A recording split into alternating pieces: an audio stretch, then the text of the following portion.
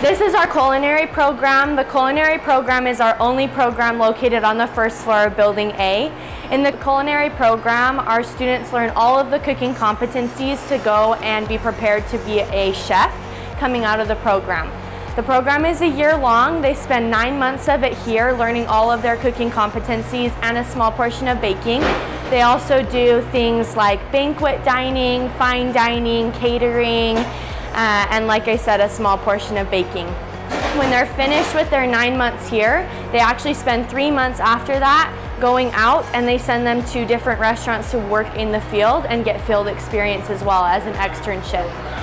This is our smaller kitchen in here, which is more restaurant, up to restaurant standard. Over here is our larger kitchen, which we call the bougie kitchen. It has all the same equipment, but gives a little bit more space for people to move around and work in here, as you can see.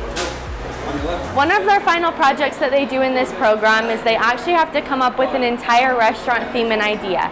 So they come up with a menu, they come up with exactly how much they would need to pay their employees, what the produce would cost, all of the business side of things, as well as what their menu would be and what they would serve. They actually pitch their idea to then the entire school. People vote on whatever menu they think would be the best or the restaurant they would want to go to.